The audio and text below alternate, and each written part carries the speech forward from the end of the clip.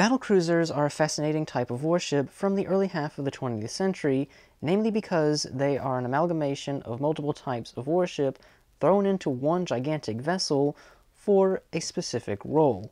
However, each independent navy that would come to operate battlecruisers could not agree on what this role was, and this resulted in each navy constructing battlecruisers in their own separate manner.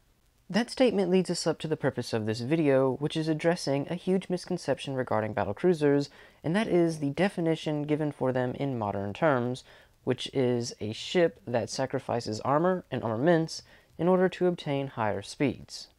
In order to address why this definition is incorrect, we need to analyze each individual navy's approach to the battlecruiser, and thus we are going to start with the first navy to commission a battlecruiser, and this is Imperial Japan. During the Russo-Japanese War from 1904 to 1905, many of Japan's naval successes relied heavily on large caliber guns, rather than the medium caliber guns that were being incorporated into battleships and were the main armament of armored cruisers at that time period. The Japanese Navy grew a distaste for the medium caliber gun when you're building ship hulls that are the size of battleships, and thus, for their new class of armored cruisers, they decided to upgun the ship significantly to match that of a standard battleship. On the 14th of January 1905 at the Kure Naval Yard, the keel to the first ship of this concept was laid, and it would eventually be named Tsukuba. Later on, it would be followed up by its near-identical sister ship, Ikoma, which was laid down on the 15th of March 1905 at the same location. As far as the design of the hull goes, it almost mirrors an armored cruiser. The main belt has a maximum thickness of 7 inches, while the armored deck has a maximum thickness of 2 inches, but where this ship is significant is the main battery guns, which consisted of 4 12-inch 45 caliber weapons. Having a gun caliber of 12 inches on a cruiser hull was unheard of at the time, and the Japanese would continue to develop on this philosophy, and they would end up creating a follow-up class, the Kurama class, which consisted of Kurama, which was laid down on the 23rd of August 1905 at the Yokosuka Naval Yard, and the Ibuki, which was laid down on the 23rd of May 1907 at Kure when funding and a slipway was available. Overall, the statistics between these two classes is comparable, but there is a category that was heavily altered, and this was speed, which was done through adjusting the hydrodynamics and propulsion system between the two classes. The Tsukuba class had a maximum length of 450 feet, and they had 2 sets of 3-cylinder reciprocating engines driving 2 propellers for a maximum speed of 20.5 knots. When we go over to the Kurama class, the length of the hull was increased to 485 feet, and there were 2 different propulsion systems used between the 2 ships of this class. Kurama had 2 triple expansion engines driving 2 screws, while Ibuki had 2 Curtiss turbines driving 2 screws, and both ships were capable of 23 knots. When Japan went to register these 4 ships, they ran into a slight issue. They did not consider these vessels armored cruisers as they were more powerful, but they were not as powerful as a battleship.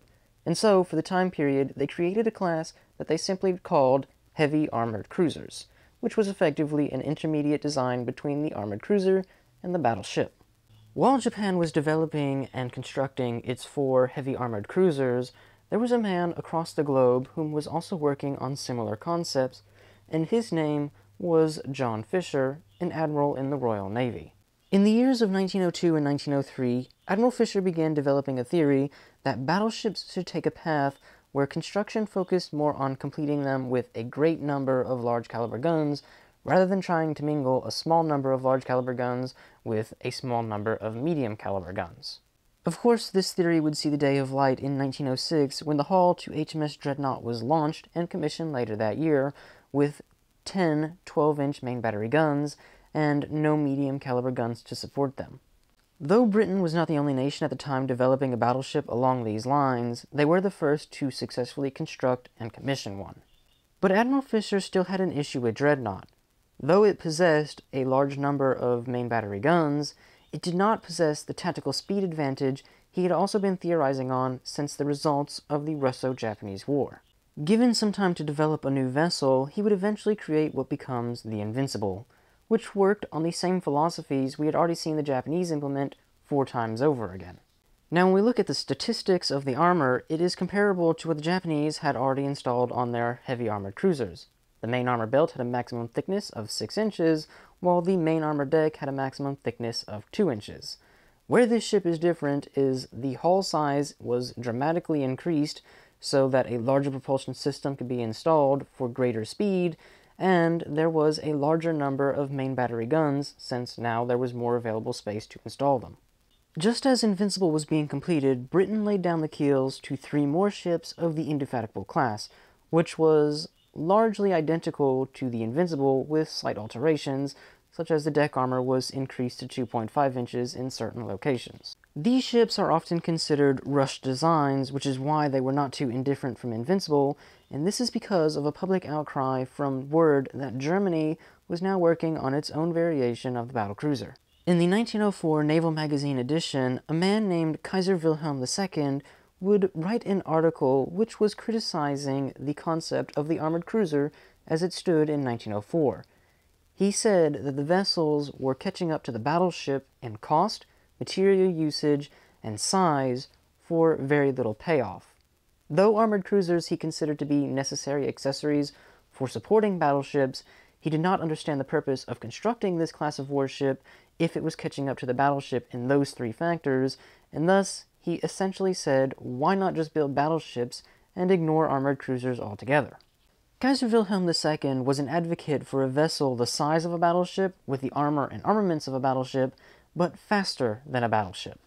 Once Invincible entered the field, Germany now had a reason to prioritize the Kaiser's concept, and eventually this would result in the development of the Von der Tann.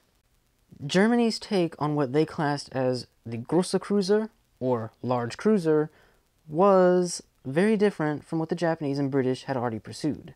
The main belt on Von der Tann reached 10 inches thick, while the armored deck would almost reach 3 inches in certain locations.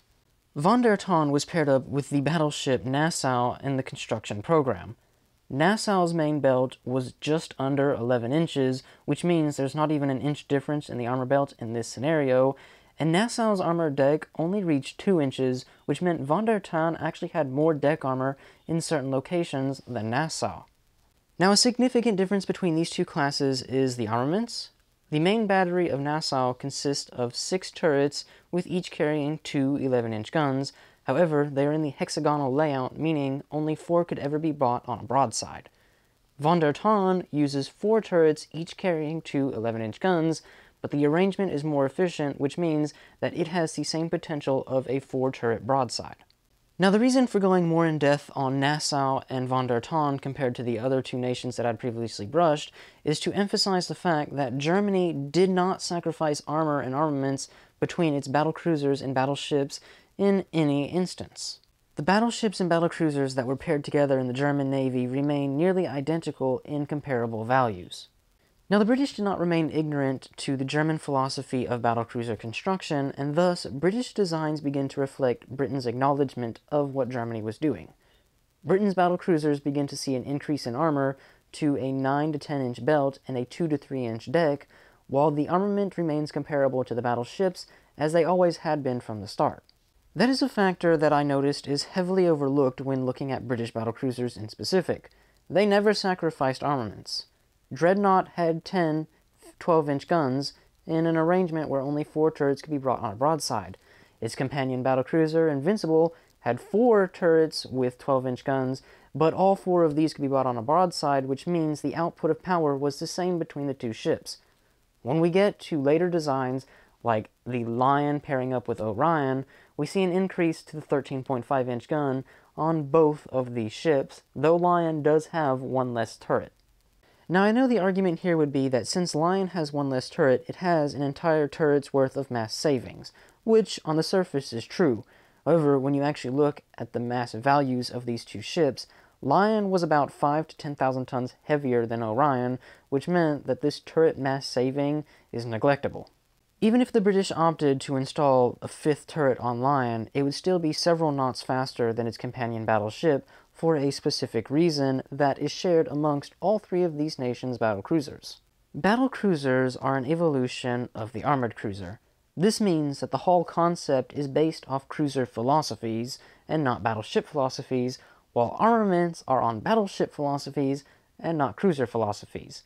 Speed is an important factor for a cruiser, but it was not always a top priority, as is in the case with the German Navy, where their battle cruisers only had about a 3-knot advantage on their battleships. Britain's battlecruisers generally had a 6-knot advantage over their companion battleships, but this is where we run into another philosophy difference between individual nations operating the battlecruiser, and this is the fact that the way they intended to use the battlecruiser was separate from one another. Britain's battlecruiser philosophies were developed by using the battlecruisers as reconnaissance vessels and as hunters for vessels that were comparatively inferior to them. They were never intended to go up against comparable battlecruisers and, of course, heavier battleships.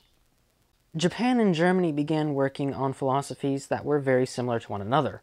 They had the intention of using their battlecruisers in the main battle line with battleships.